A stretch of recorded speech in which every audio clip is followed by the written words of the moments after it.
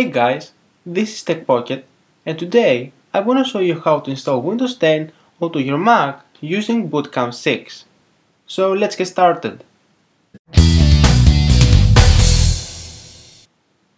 So before moving on the tutorial, I have to say that you need to have BootCamp 6 in order to install Windows 10. So go ahead and click on the spotlight and search for BootCamp.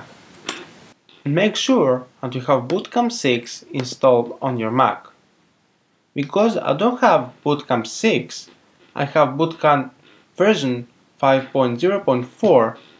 Unfortunately, I cannot install Windows 10, but some users can install Windows 10 with a BootCamp version below 6. So because of that, I'm gonna only show you and tell you how to install Windows 10 on your Mac. So make sure that you have a USB drive for at least 4 GB. An 8 GB would be better. And then insert it on your computer. Click continue, uncheck these two boxes here and leave this box checked.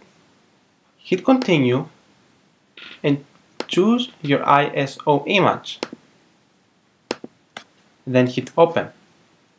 Because it doesn't let me to do it, just hit continue. After that, you should see a button where it says install. Click on that and then select how many gigabytes that you want on Windows 10. After that, your Mac will be rebooted. Then you can customize the settings as your Windows 10 is installing on your Mac. After that, BootCamp will appear on your screen.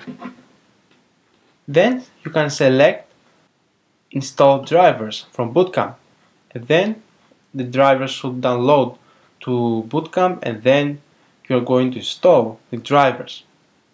Then the process has been finished and you have Windows 10 on your Mac. Thanks for watching guys, I hope you enjoyed.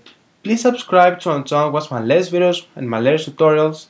Also, make sure to follow me on Twitter and like my Facebook fan page to watch my latest videos, my latest tutorials, also my latest activity.